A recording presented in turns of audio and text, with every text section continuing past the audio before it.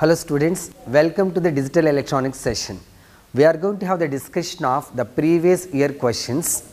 In that, we are going to focus now on a topic of essential prime implicants. Because related to this, in these days we are getting the questions frequently.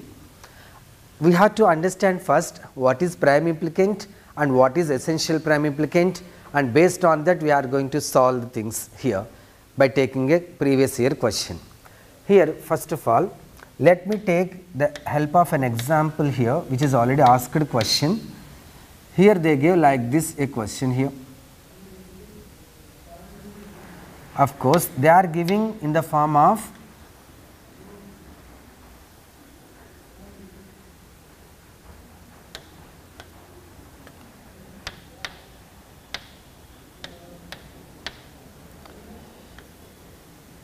here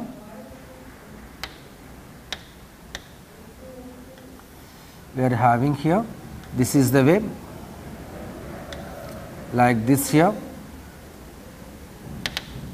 There is a K map A bar A, B bar C bar, B bar C, B C, B C bar. This is 0, 1, 3, 2, 4, 5, 7, 6. Of course, here the question is given not in the form of K map. They give just like this, F equal to sigma small m 0, 1, 2, 6, 7, like that they gave. So, by giving this one they are asking what are the essential prime implicants in this they are asking. Then how to make it 0, 1, 2, 6, 7. So, here 0, 1 and this is 2, 6, 7, here we got it. First of all, let me consider all possible groupings in this, because all possible groupings are actually treated as prime implicants. So, here this one I am taking a group here which we can have, this is nothing but A bar, B bar. For that 0, 1 we considered here, like that only. Let me take this one as a group. All possible groups let me take first, then I will make the analysis of this and how to get the essential prime implicants. From that we will have the discussion. Okay? Right. This is nothing but what we can say A bar, C bar. For that one we are taking 0, 2. That means I am just keeping here the identification of 0, 2 cells I used here. Like that it is nothing but what we can say is B, C bar. That is nothing but 2, 6. And it is nothing but we are going to say as this is A, B. That is 6, 7. So, these all are the possible groupings we are having. What is the meaning of prime implicants? Yeah, prime implicant is nothing but all possible groups, all possible groups in a K map, all possible groups in a K map. But remember, one point is very important here. There is a quad, in that I will take the pair like that, sir. No, it is not allowed. Always the grouping should be done from higher ordered grouping to the lower ordered grouping. I will explain what is the meaning of the higher ordered grouping to the lower ordered grouping, for the meaning of that. If there is a chance of octet, we should take octet only. In that octet, we should not take the quads. And when you are having a chance of quad, then we should take the quad only. But we should not go for the pairs in that. When octet is not possible, I am saying. If octet is possible, you should take the octet only. If octet is not possible, go for the quad. But in the quad, you should not take the pairs again. And when the quad is also not possible, then you go for the pair.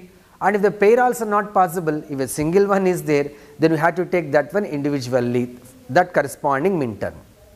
So, this is the way always the higher order to the lower order, in that manner only you should take the grouping. In that manner, when you are taking the groupings, those are treated as the possible groupings and those are known as the prime implicants. That is the point. Now, in these four, then what about the essential prime implicant? Yeah, let me say that. This is said to be the essential prime implicant. Why, sir? Why? Because in this one, we are having two ones here. Carefully observe, here we are having two ones. In these two ones, this one is there which is having the chance of only one time grouping is possible. That means this one is able to get the grouping only with this one, and this one is not having the chance of getting the group one more time. So, by this one, because of this particular one, this group is treated as essential prime implicant. Sir, that is okay, but what is the definition of essential prime implicant? How to identify it? Yeah, we have to check a group if in that at least we are having a single one in such a way that if it is having the chance of only one time grouping, that is if it is able to be grouped with uniquely means only one type of grouping, only there should be one chance for the grouping, and such type of one, at least a single one is there in a group, we will call that one as essential prime implicant. That means this particular one, based on this group becomes as essential prime implicant. Like that only, let me say this particular group, because of this one, is going to become as essential prime implicant. Why? Because here if you check it, by this one is having the chance of getting the group by this one only, but this one is not having the chance of getting the group by another one here. So, this one, based on this particular group can be treated as essential prime implicant. Sir, then what about this particular things? Yeah, this particular group is not at all essential prime implicant. Why, sir? Because this one here having the chance of getting the grouping by this one, and this one here having the chance of getting the group by this one. Like that only, this one is having the chance of getting the group here, and also this one is able to get the group by this. So, what we can say here is very interestingly, here this one and this one, these two particular group, these two ones are having the chance to get grouping more than one time, because this one is able to get the group here, that is one time, and this one is able to get the group by this also, that is twice. Like that only, this one is able to get the group by this one time, and this one is able to get the group by this also, that is twice, another time.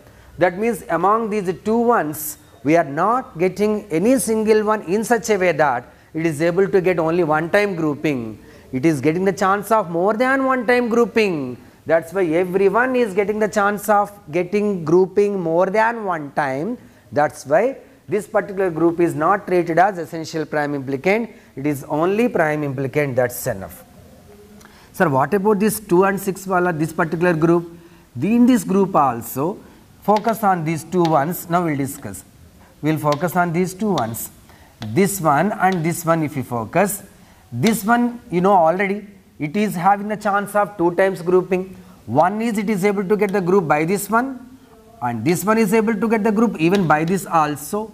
That means this one is failed to say as a EPA based on that, and if you focus on this one is also having the chance of getting the grouping by this one time, and this one is getting the chance of grouping by this one also another time. That means among these two ones of this particular group, there is no single one which is having the chance of only one time grouping.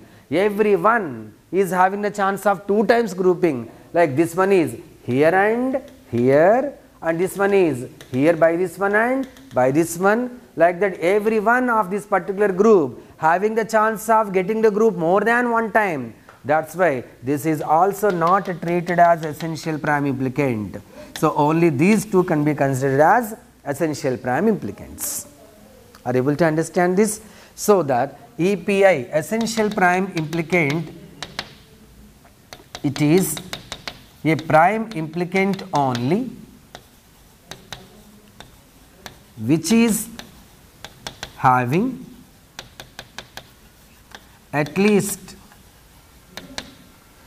a single one in that group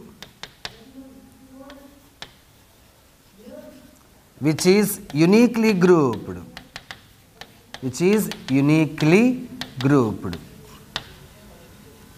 That means it is able to be grouped by only one time, that is the thing. Understood? Right. Thank you.